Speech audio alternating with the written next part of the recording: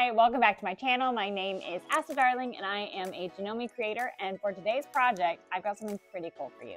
So I don't know if you've seen the viral video of the girl in the white dress and she walks out in the sun and her dress turns pink. Well, I saw it, and then I went to the website and I looked at the dye and I saw pink to blue and I thought, that is just begging for a Sleeping Beauty cosplay. So let's get into it and make it happen. I wound up ordering 2 bottles of this from solardust.com. You can hear the geese back there. They're getting ready for spring. And you may think, does it actually work? Yeah, it works. It works pretty fast. So it went from pink to this shade of blue. And then once I take it back inside, it's going to go to pink. So let's go get Sleeping Beautified. So the most important thing about this dye is once you dye everything, you can't iron it. Which leads me to my next dilemma.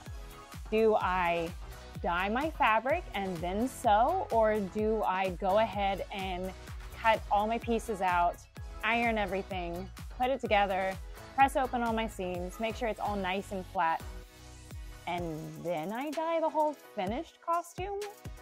So I started doing my pros and cons, and I think I'm gonna go ahead with make the full costume and then dye it. I don't know if that's gonna work. I've never done this before, but I think that's gonna be the smartest thing, because my major concern is if I have bust curves, how am I going to go ahead and iron those flat and open? So I don't know. We'll see how it works. So I wound up making sure that my thread is 100% cotton, because your fabric does have to be cotton. Otherwise, if it's polyester, it's not going to dye. And this is all information I'm reading from the website, so I wound up getting extra wide cotton, so we're just gonna go ahead and start cutting this out and put it together, and then we're gonna dye it. And I don't know, I'm a little concerned, but I'm really excited, so we'll just see how it goes. The pattern that I'm going to use is Hello Sachi's Guinevere pattern, specifically the Sleeping Beauty right here. I have made Hello Sachi's patterns before, so straight off the bat, I'm going to tell you, I have a very long torso and a very long waist, so I am going to have to put it together and alter the pattern. I always say if you're using someone's pattern for the very first time, make a mock-up. This is like my 50,000th time using these patterns, so I do not need a mock-up. But I will show you how I do lengthen the pattern. It's very easy, very straightforward, takes just a couple of minutes and a little bit of math, but I will show you how I do it. I'll be back. So straight off the bat, you can see this is just, it's not gonna fit me at all. My waist is here. So what I'm going to do is just take a tape measure and figure out how long I want it. So I'm gonna say that this is where I go. Oh, look, I matched my measuring tape. I'm thinking I probably want it about 14. So I'm gonna add 14 and a half, 15 with all my seam allowance. And I'm going to take this right at the waist. You can see right here where it's marked waist. And I'm simply going to chop that, and I will move the camera a little closer and show you how I'm going to extend this.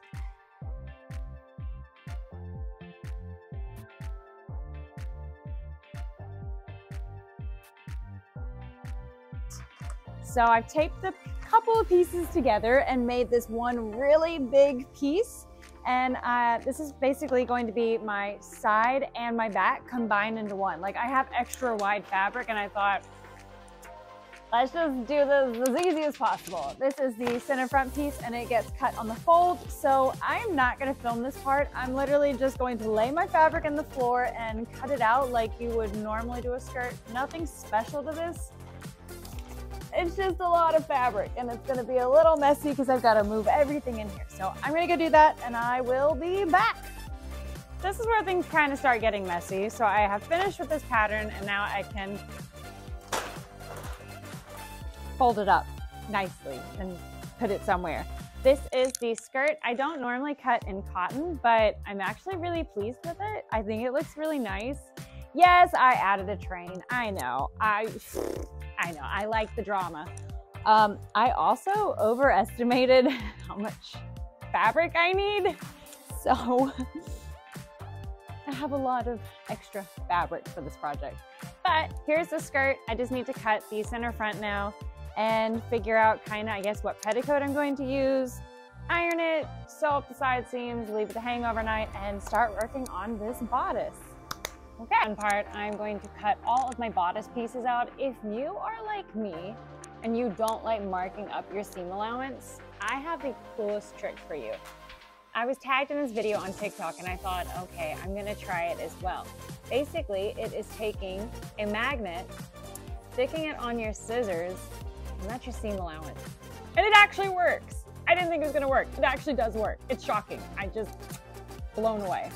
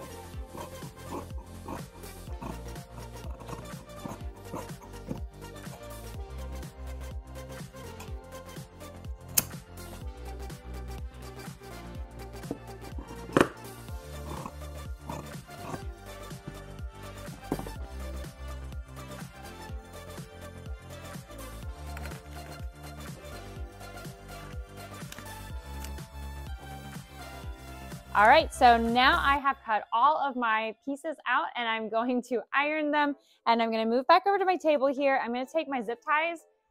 They're literally just from Home Depot, whatever I could find. And I'm going to lay them all out and mark all of my boning channel placement.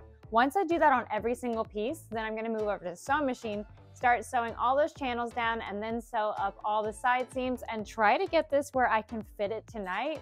And if I can't fit it tonight, there's always tomorrow, but I'm aiming for tonight. I'm on a deadline here. While everyone is at Katsucon enjoying themselves, I am working on this dress and on a deadline. I want to be where the people are. I want to see them cosplaying, walking around. What's that place called? Oh yeah, Katsucon.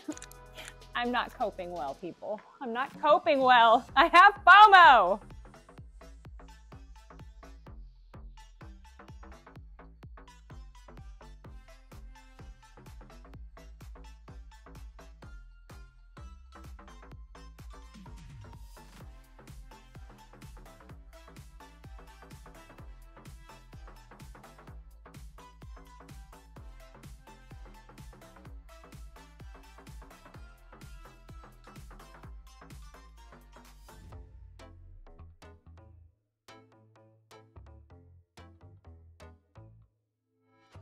Okay, on one hand, yay, it's spring. On the other hand, yay, it's spring. And my allergies are killing me today. So anyway, we are back in the studio. I am going to go ahead and try to put my skirt together, and I'm going to insert a zipper. And I left off with the lining. Surprise, surprise, I did not get it finished. I said I was going to, and yeah, it didn't happen. So I'm going to just keep calm, carry on, working on my lining and assembling all my pieces together. And then I am going to sew those together and hopefully make some progress today. I don't know. My allergies made me want to go back to bed. But right now, we're just gonna keep on chugging along. I have assembled my entire skirt by sewing up the side seams. Now I've gone to the back and I have marked where my zipper is going to go, and I have gone ahead and sewn up the back seam. And I have backstitched a couple times where the zipper is going to end. Then I pressed my seam allowance. Now I'm going to take my zipper, I'm going to unzip my invisible zipper, and I'm going to get rid of this little wrinkle right here and iron that flat. Then I'm going to take everything over to the sewing machine, and I'm going to show you why it is not scary at all to use a zipper foot on the M7. It's probably the easiest thing in the world. The machine literally does it for you, which is so nice. So anyway, let me get this ironed, and then I will take you over there and we're going to do it together. All right, remember when I was saying when you're using the M7, there is no fear of a zipper? So what you're going to do is go navigate over here to the little clothing, get your concealed zipper, and you're going to want to get the Z foot. It looks something like this. And basically it does it for you. If you're going to sew the right of the teeth, you're going to put your foot in and make sure the teeth go here. And I know that doesn't make sense. I promise I'll show you. But if you're going to use the left of the teeth, then you're going to put in the right of the channel right here. So I promise it makes sense. I will show you. Let me go ahead and put the foot on. Okay, we're gonna do the right of the teeth. So I have to actually grab my fabric and let me move you to the side. See if we can do this. Should I baste this first? Yeah, probably. But you know what? I like to live dangerously, so let's just not do that. All right, I'm going to try not to put my arm in here, but I also can't see the camera, so if I do, I'm sorry.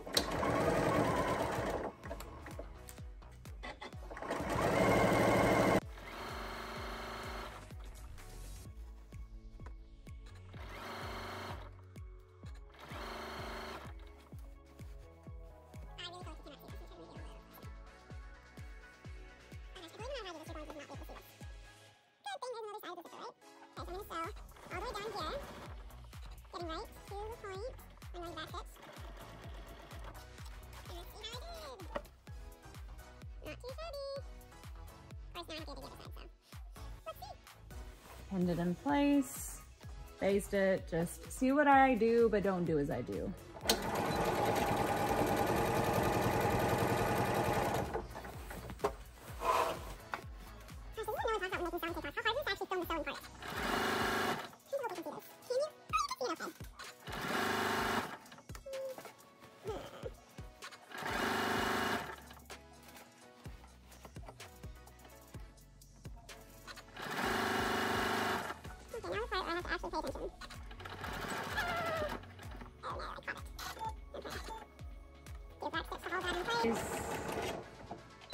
And let's see if I actually did this properly. Okay, so stick this up in this little hole right here. Again, I'm completely self-taught with zippers, so this is just the method that works for me. Let's see, once I need to go iron it, but okay, not too bad once I press it out. Nice. See, no fear of zippers with the Janome. I have the lining completely assembled. It is boned, ready to go. This is what it looks like. I just used whatever white fabric I had, nothing special. It is 100% cotton. That was the only thing I had to make sure of. And I have assembled the finished bodice, again, 100% cotton. Now comes the fun part where I get to match it up and see if I messed up. Which you never know until you get to the stage. Hopefully I didn't. So far it looks pretty good. Okay, all my seams are matching together. Looking pretty good. Okay. Have to stretch just a little bit back there. Okay, it's all perfect. Yes! It's always like the really stressful part when you go to like match your lining and your outer fabric and something doesn't add up. So this all adds up perfect. So what I'm going to do is just pin them together with the right sides together. I'm going to pin them at the top, go ahead and sew them, turn it, fit the back, try to get this done tonight. I want to dye tomorrow. We have pretty bad weather for the rest of the week, and tomorrow is my good day to dye everything. So I'm going to try to do that. I may have to get a third copy. I don't know. We're gonna try. And I did get the skirt done, so all she needs left is a waistband and she needs a hem. And I did mention, once I put this on and I ironed it, you can't even see that wrinkle at the zipper. I'm so proud of this zipper. Beautiful, beautiful. So everything's done. I mean, moving along. Also, can we take like 1 minute to admire how pretty this skirt turned out? I love it. I made a couple of alterations, just added a bit to the back just to give it a little more fullness, but she's pretty. It reminds me of kind of an Edwardian walking skirt with a triangle sleeve, because you know I'm Texas, but I love her. I think she's pretty. Okay, bodice assembly time.